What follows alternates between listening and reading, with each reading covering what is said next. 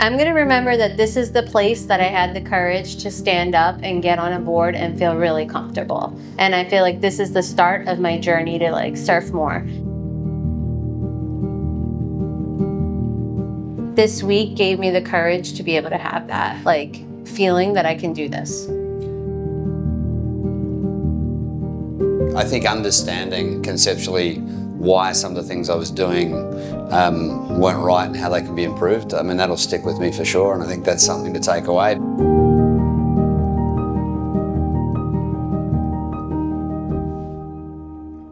I was probably 10, 11 years old and grew up in town, but, you know, a half hour from the beach, and it was the cool thing to do. I mean, I was obsessed with it.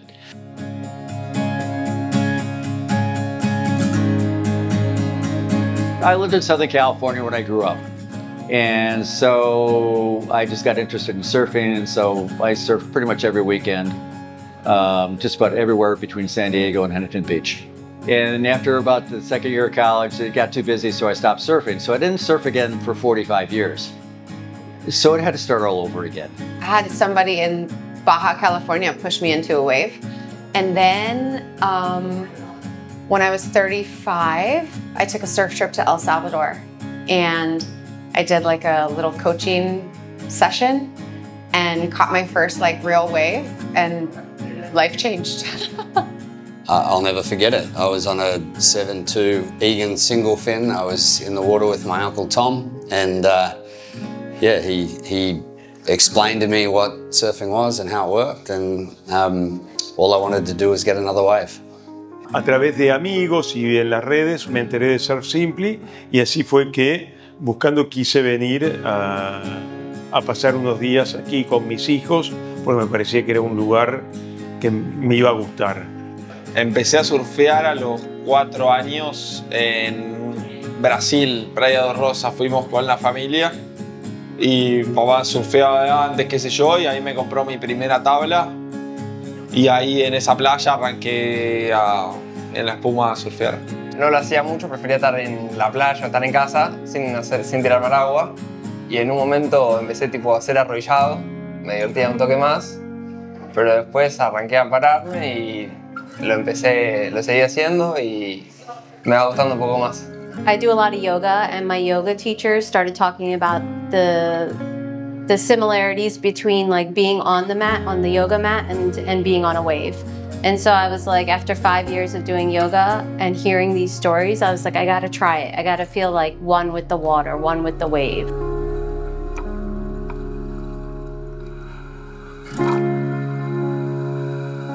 Every time I come here, I get to improve a little bit, you know, and it builds up, and you end up surfing much better than even what you thought was possible. So it's like you're breaking those glass ceilings by being consistent and coming over and repeating.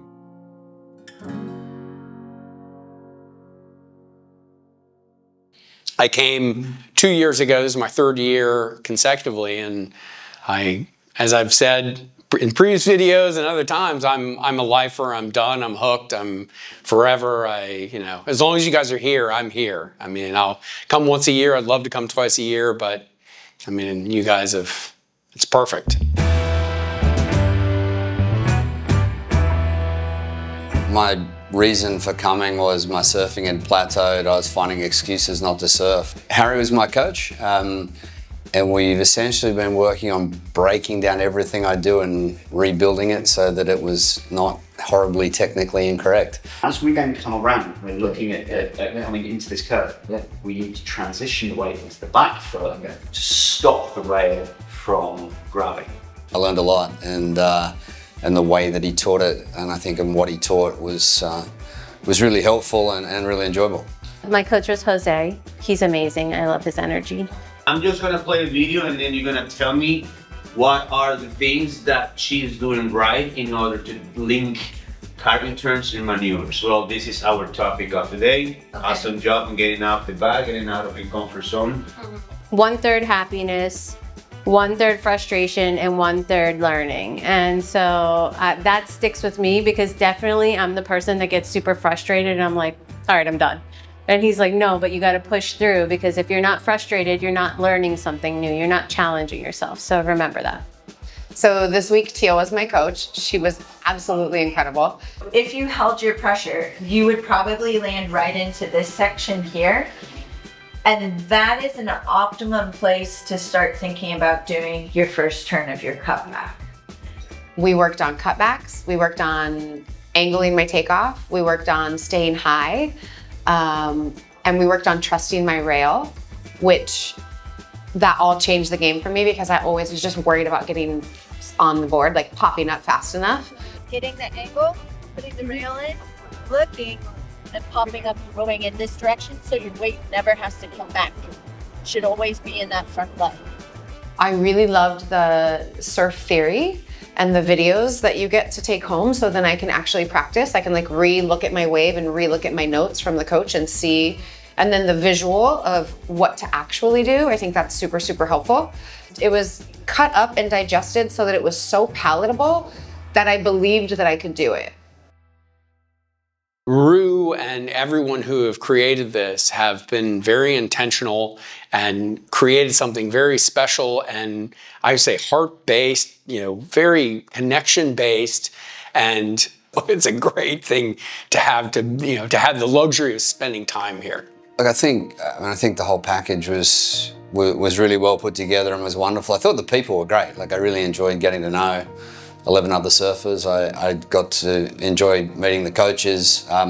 Food was fantastic. The accommodation is comfortable. I mean, I felt like I was on vacation. That doesn't happen very often. Every meal was just a surprise and beautiful and delicious and full-bodied and full-portioned. La calidad del equipo que ustedes tienen aquí. Todo el equipo, desde la gente de recepción, las chicas y los chicos de cocina, bueno, los instructores y todo, el compromiso que tienen con que los que estamos aquí la pasemos bien. What most surprises me of Surf Simply is the community within all the staff. They're more than like a group of people who work in a place. They're almost like family. Never seen a company that has like this culture and these values. I think it's a very welcoming, very warm, very friendly place where everybody's focused on both on the surfing and on making sure that everything's done the right way. I couldn't have been more impressed. Everybody here has a smile on their face. Everybody here is so welcoming. Everybody here is, and it's not just about service. It's not just about the customer experience.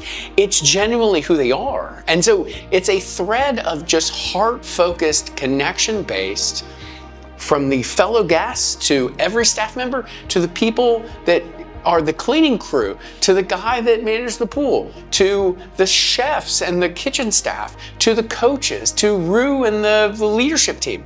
I mean, everybody here is just so kind and wonderful to be around. It's an honor to be here.